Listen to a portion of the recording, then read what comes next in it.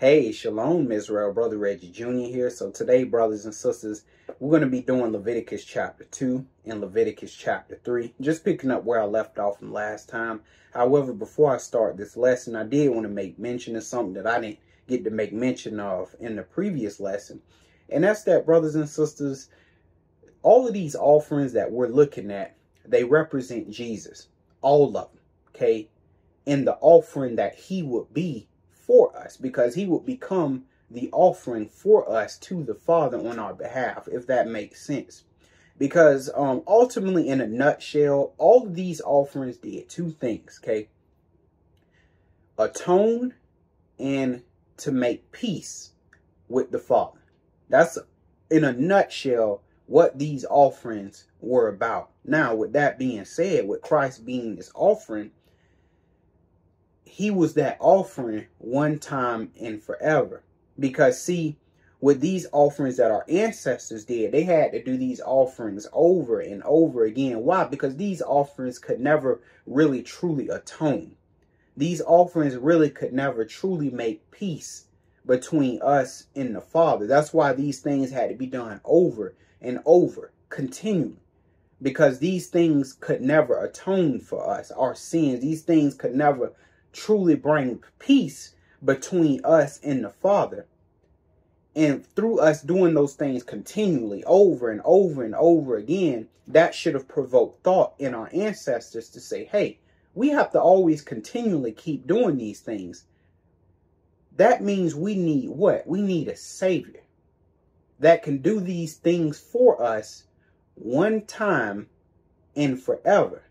And that was the whole purpose of Christ, to atone for our sins and to make peace between us and the Father, and especially atone for those sins, because the blood of bulls and goats, they could never atone for our sins, ever.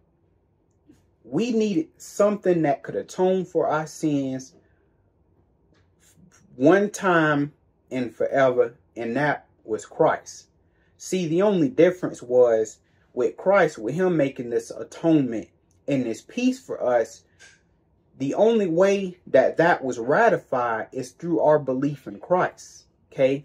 That's the only way we can take hold of this new covenant, or this, as we should say, this renewed covenant, or this repaired covenant. This repaired covenant, we must believe in Christ.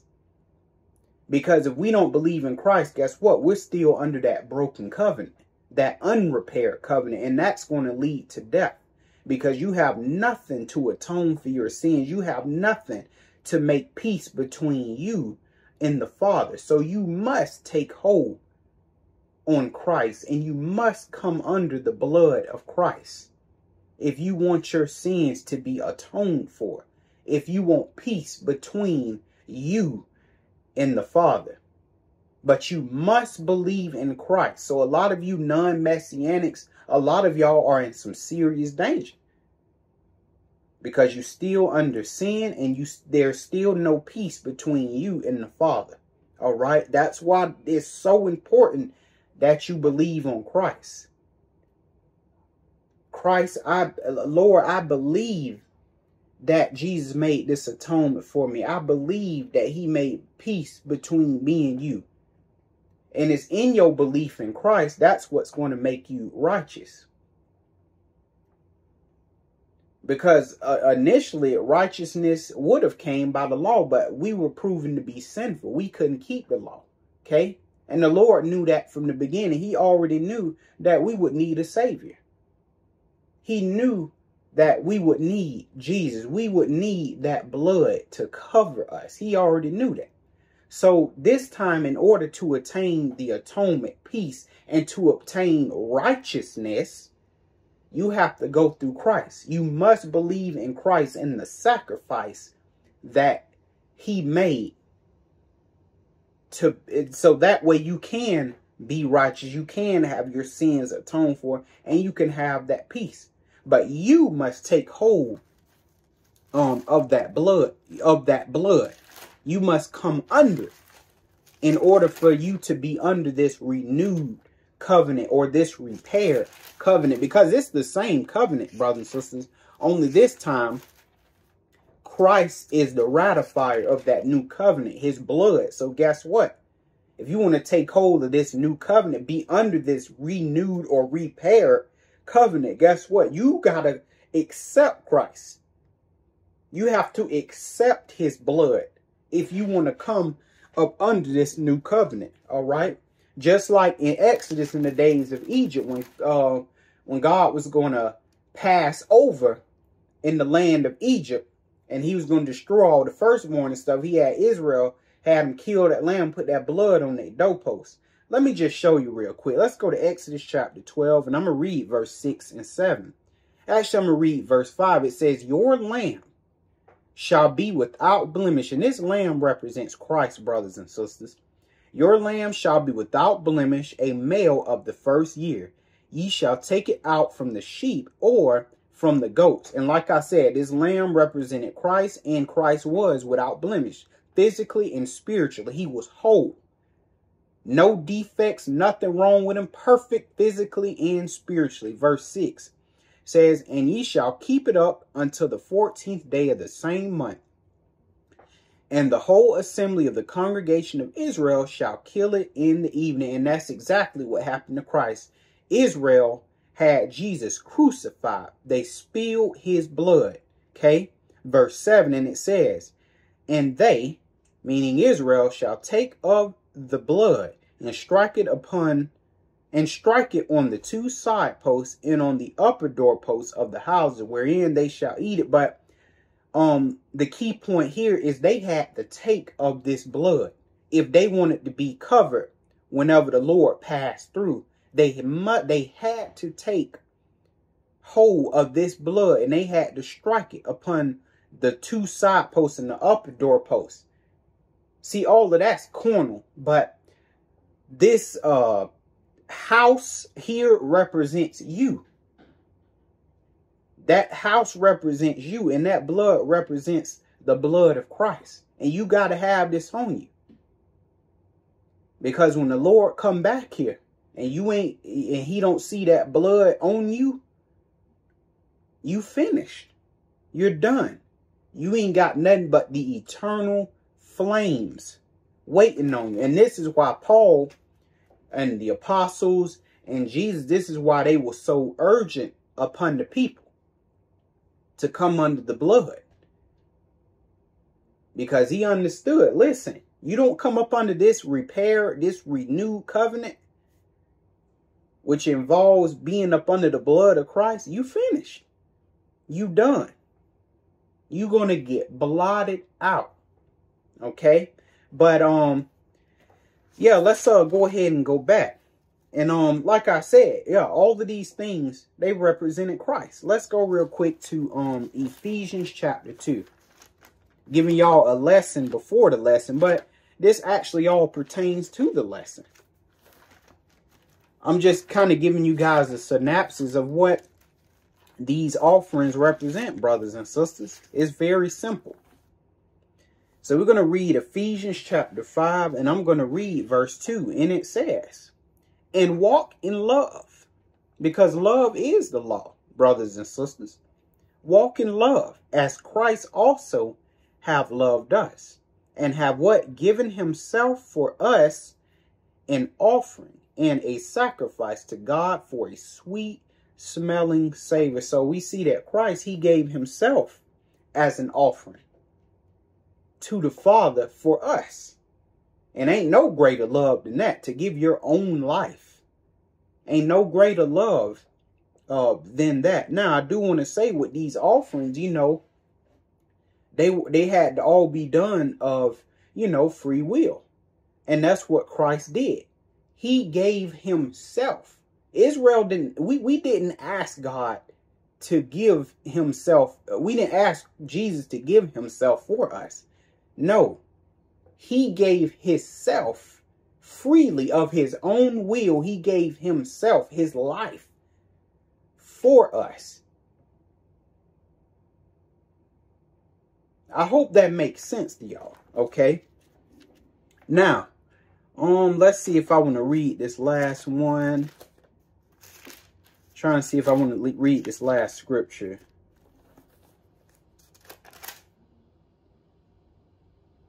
Yeah, I'm going to go ahead and read it. John chapter 5 and 39. This is something that we must really, truly understand. Okay, when we're reading this Bible, this is something we need to always keep in the back of our minds. Okay, especially when it comes to the first 5 book of Moses. This needs to be etched in our mind. And this is coming from the mouth of Jesus himself, God in the flesh. It says, he says, search the scriptures, for in them, in those scriptures, you think you have life. In doing what? Things such as these offerings. Yeah, this right here, boy, this gonna give me life. This gonna make me right with God. No, it's not, because these things are imperfect. In them, ye think ye have eternal life. And they are they. So those scriptures are they which what? Testify of me. And what some of those theys? These offerings. They testify of Christ. Because like I said, these offerings had to be done over and over again. And at some point it was supposed to click in Israel's mind that, hey, we have to keep doing these offerings over and over again. This should let us know that these offerings are imperfect. We need a savior. We need something that can be the meat offering, the peace offering, the trespass offering, the burnt offering, etc., etc. We need something that can be that one time and forever, that can cover us forever, because these things have to be done continually, which means these things are imperfect.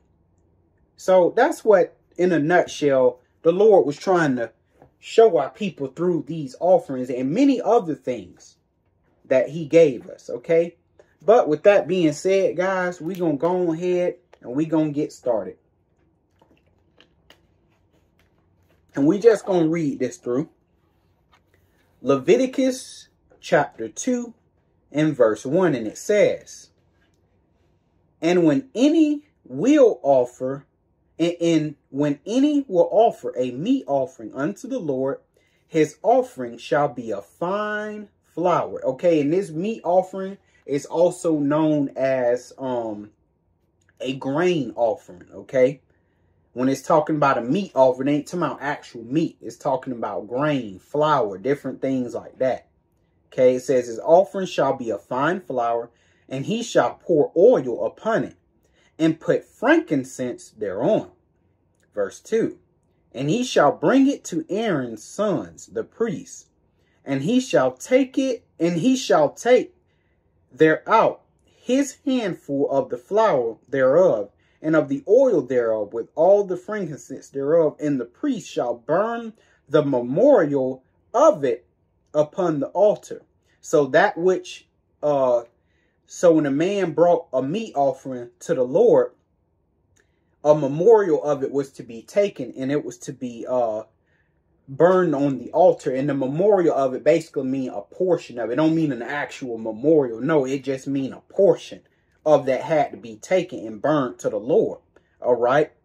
It says, and the priest shall burn memorial of it upon the altar to be what? An offering made by fire. Okay. So this one didn't involve no animal flesh. Okay. This is a grain offering. So we're going to be dealing with flour. We're going to be dealing with bread with no leaven in it. That's what a grain, that's what this meat or this grain offering is. Okay. An offering made by fire of a sweet savor unto the Lord. And remember what I told y'all these offerings are about. Atonement and making peace. That's pretty much how I sum it up in a nutshell. Verse 3 says, and the remnant of the meat offering shall be Aaron's and his sons. It is a thing most holy of the offerings of the Lord made by fire. So that which was left over, because a portion of it was given to the Lord, and the rest that was left over, it was given to Aaron and his sons, because remember, they were the inheritance of the Lord, and not just Aaron and his sons, but also the Levites. So whatever was brought to the Lord, Aaron and his sons and the Levites, they also got a portion of what the Lord got. So this lets you know, them Levites, they was living good, boy. They was living good, and they was not a broke tribe. I tell you that. They were no broke tribe. They were arguably probably were the richest tribe. Think about it. They got a portion of everything that was brought to the Lord, which means they got the best of everything. Because remember, with these offerings and things that were brought up, remember, Israel had to bring the best, like the first fruits and all of that. They had to bring the best to the Lord. So them Levites, they was living good and they was eating good. Because whatever the Lord got, hey, they also got a portion of that. And speaking of that, there was actually a spiritual significance behind that, because, you know, the Bible tells us that we would be joint heirs with Christ. So guess what? Whatever Christ got, we would get too. Just how Jesus, he was given all power in heaven and earth. He will rule over this earth, rule over the nations and all that. Guess what? We joint heirs with him. So all of Israel, at least the remnant, all 12 tribes, those who make it, okay, and rule with Christ, guess what? We would, in a sense, we would be those Levites, the new Levites. Because that's essentially what that's essentially what the Levites represented.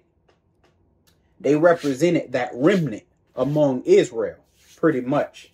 So even in that, there is a lot of spiritual understanding to be had. And that's the thing, brothers and sisters. This Bible is huge. There are so many things to be uncovered, so many understandings to be gained. But you can't gain those things if you're spinning a doctrine. Some doctrine that your pastor gave you 40 years ago, you're still spinning that same doctrine today. Totally ignorant of the mysteries of God and all of the wonderful parables that are here from Genesis through Malachi. Totally missing out because you're spinning a doctrine. But anyway, brothers and sisters, back to it. I think I left off on verse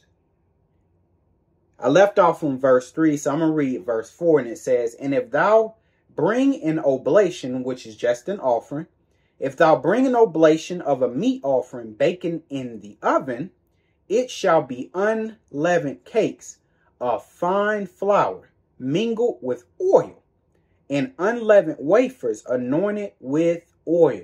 Okay. And notice they had to be unleavened. Okay. Unleavened. Because remember, that leaven represents sin. So the Lord, he didn't want no leaven offered with this stuff.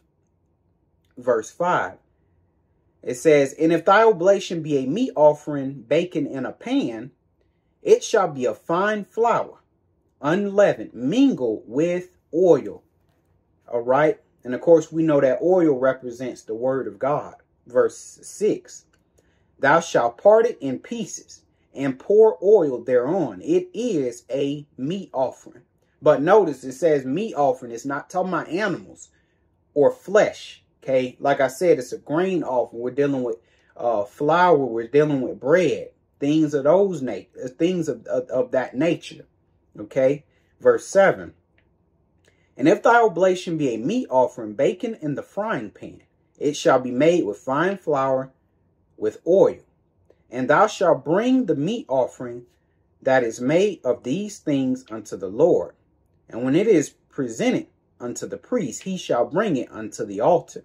And the priest shall take from the meat offering a memorial or a portion thereof, and shall burn it upon the altar. It is an offering made by fire, of a sweet savor unto the Lord.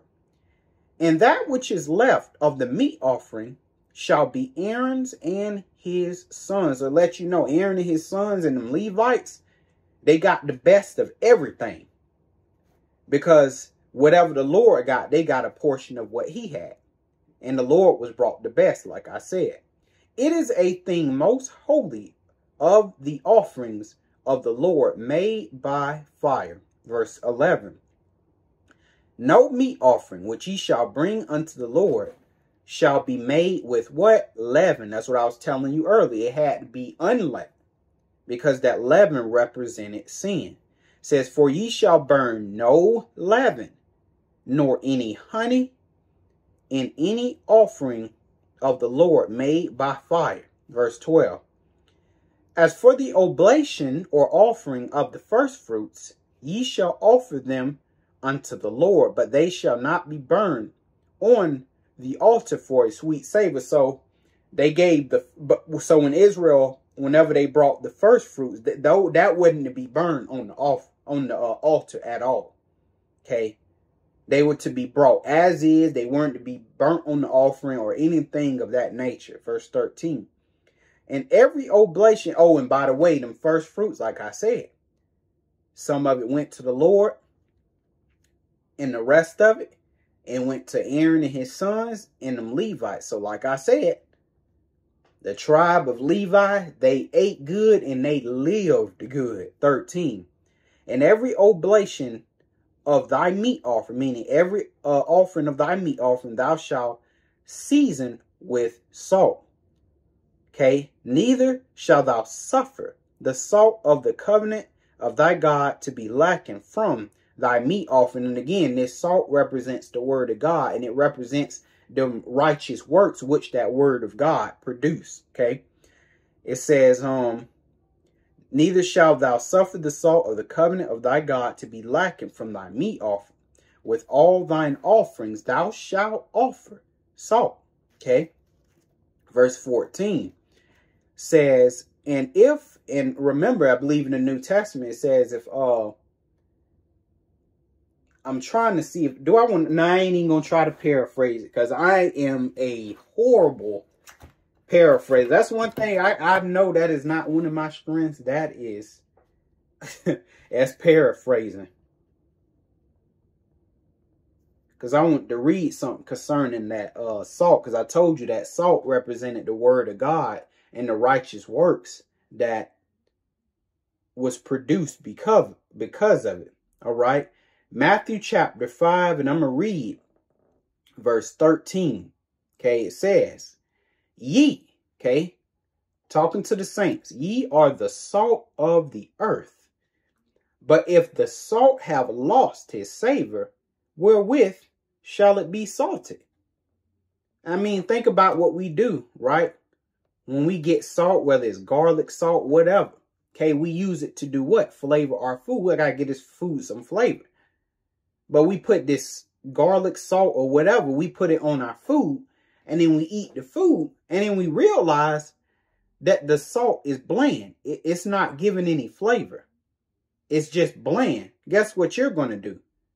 You're going to take the salt and you're going to throw it away, and then you're going to find some salt that's actually got some savor to it. Okay? That's why this is a great analogy. Said, but if the salt have lost its savor, wherewith shall it be salted? Okay, it is thenceforth good for nothing. And we are that salt, by the way, because the Lord says, ye are the salt of the earth. And that savor is the word of God. Okay, it says, but if it's lost its savor, wherewith shall it be salted? It is henceforth good for nothing. That's right, because it ain't doing its job. It's not doing what it was meant to do, and that's to bring flavor to the food.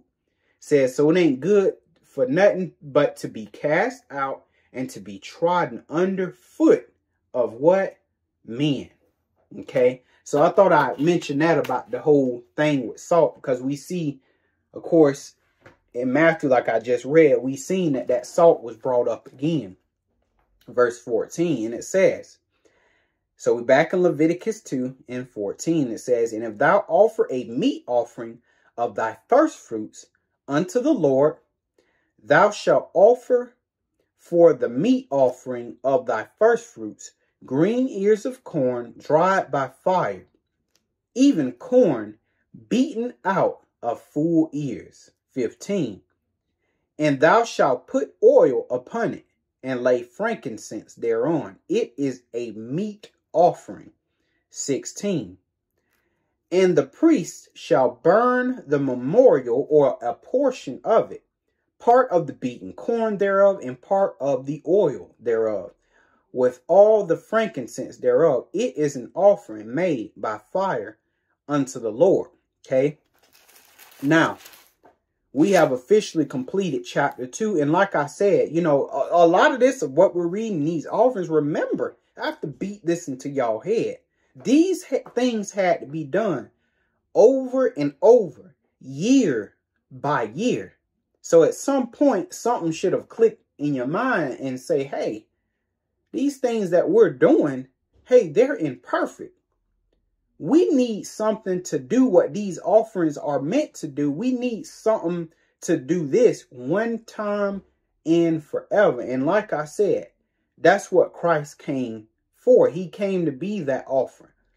One time and forever, becoming that atonement and that peace between us and the Father, bringing forth righteousness in us. Okay.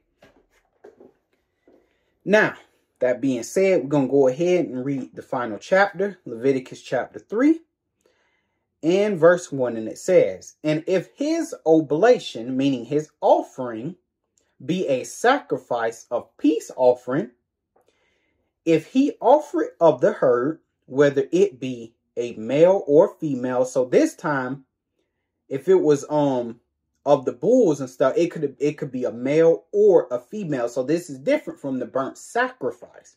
Burnt sacrifice had to be a male, but with this peace offering, okay, it could be a male or a female, and it had to what? Be without blemish before the Lord. So it had to be perfect from head to toe, no defects, right? It couldn't even be anything. I know we don't think about this either, but it couldn't even be anything wrong with the voice. All the other cows and stuff, but this one, Lord, like, I don't want that. It's got to be a whole cow, okay? Everything got to be right. Voice, skin, everything. Verse 2 says, and he shall lay his hand upon the head of his offering and kill it at the door of the tabernacle of the congregation. And Aaron's sons, the priests, shall sprinkle the blood upon the altar round about. So again, this is another one of those offerings where this animal was taking the place of the offerer. Okay. Verse 3. And he shall offer of the sacrifice of the peace offering, an offering made by fire unto the Lord, and the fat that covereth the inwards, and all the fat that is upon the inwards, and the 2 kidneys, and the fat that is on them, which is by the flanks, and the caul above the liver, with the kidneys, it shall he take away. Verse 5, and Aaron's son shall burn it on the altar, upon the burnt sacrifice, which is upon the wood that is on the fire. It is an offering made by fire, of a sweet savor unto the Lord. And if his offering for a sacrifice of peace offering unto the Lord be of the flock, okay, meaning of the sheeps or of the goat, that's what it meant by flock, says male or female, he shall offer it without blemish. So again, this is what is different from the burnt offering. See, with this peace offering, sacrifice of the peace offering, the animals, it could be either male or female, but nevertheless, the male or female cow or goat or sheep, it still had to be without blemish. Okay. Verse 7, it says, if he offer a lamb for his offering, then shall he offer it before the Lord.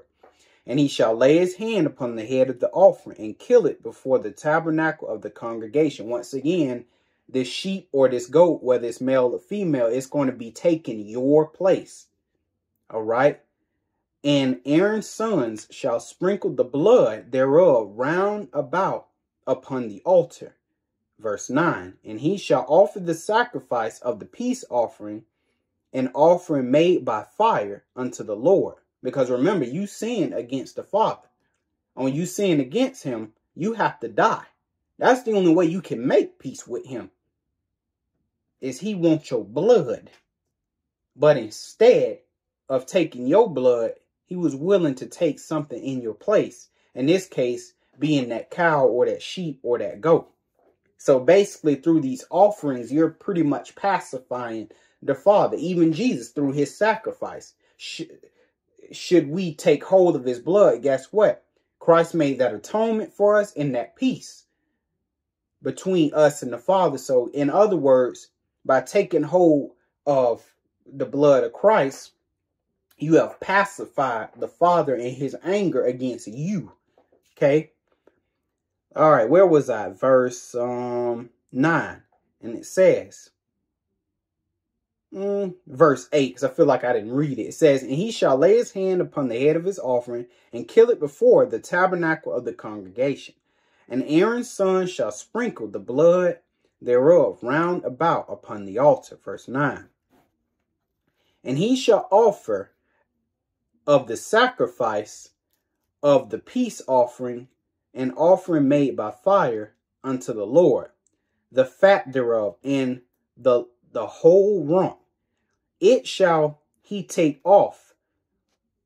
It shall he take off hard by the backbone, and the fat that covereth the inwards, and all the fat that is upon the inwards. Now, I find it interesting. I just kind of thought about this.